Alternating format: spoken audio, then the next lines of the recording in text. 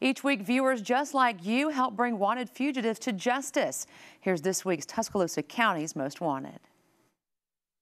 Hello, I'm Sheriff Ron Abernathy with the Tuscaloosa County Sheriff's Office, and we need your help locating some of Tuscaloosa County's most wanted.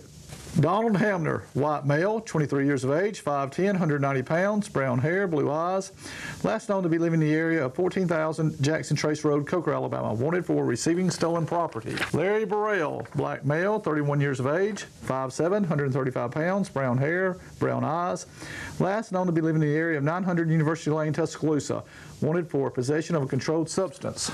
Gordon Blair, white male, 29 years of age, 5'8", 175 pounds, brown hair, brown eyes. Last known to be living in the area of 1400 Countryside Road, Northport, Alabama, wanted for burglary, 3rd degree. If you have any information on these or others wanted by the Tuscaloosa County Sheriff's Office, please contact us at 464-8672 or on our website at www.tcsoal.org. Like us on Facebook or follow us on Twitter. Working together, we continue to make Tuscaloosa County a safer place to live. Thank you.